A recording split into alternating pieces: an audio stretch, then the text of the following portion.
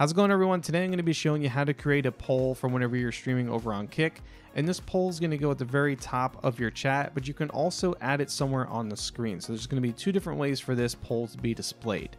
So what we're going to want to do is go to Botrix, and once you log in, you're going to go over to polls, and it's going to bring you to the screen right here.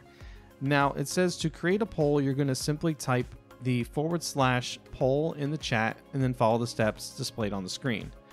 Now, I'm also going to copy this widget here, but we're going to do that in just a minute once we set up the actual poll.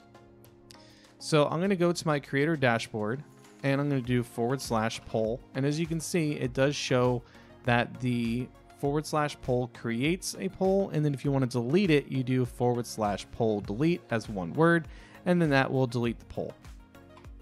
So as you can see, I've already messed with it. I've given it a question, so I just named it test, and I gave options 1, options 2.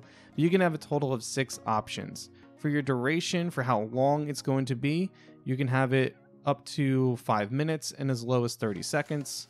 And then for the results to be displayed for, you can have it as low as 15 seconds and as high as 5 minutes. Once you have all that set up, go ahead and hit create, and then you're going to see it right here at the very top. And the results are collapsible, so that way it's not filling up all space of the chat. Now, if I go back to that widget and we hit that copy, what we're going to do is go to either Streamlabs or Obs Studio, wherever it is that you use your encoder for, and we're going to create a browser source. We're going to paste that link in, and now we have the poll right here. It's got a timer, and it also shows the results and the percentage, question, and everything like that.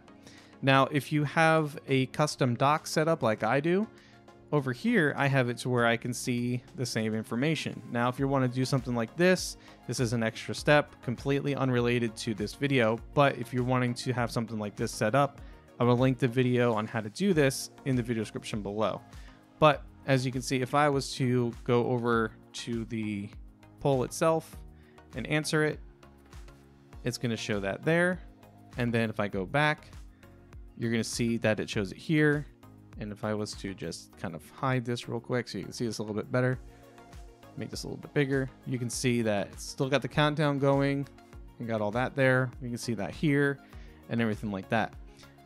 Now, if you're wanting to display all of this like through a window capture, you can do that too. Not really necessary, but if you want to know how to do it, you just add another window capture source and then choose the screen and hit OK. But for the most part, it's probably going to be the browser source, so that way you can have something on the screen and your game and stuff like that. Maybe you're doing something else with it and you want to kind of have it somewhere displayed and stuff like that. But that's really cool to have. And if you want to delete it, then what we're going to do is / poll delete, and it gets rid of it instantly. But yeah, that's pretty much how you would set it up. And if you have any questions, let me know in the comment section below. But if you're looking for more streaming tutorials, definitely take a look at the channel, as I have a ton and I'm constantly adding more. So definitely subscribe to the channel for more type of tutorials. But if you're also just getting started over on Kick, I have a playlist right here on the screen that will help you get started. And if you ever just want to hang out with me whenever I'm streaming, definitely drop a follow over on Kick. Just look up CreoVox, or the link in the video description below will direct you there.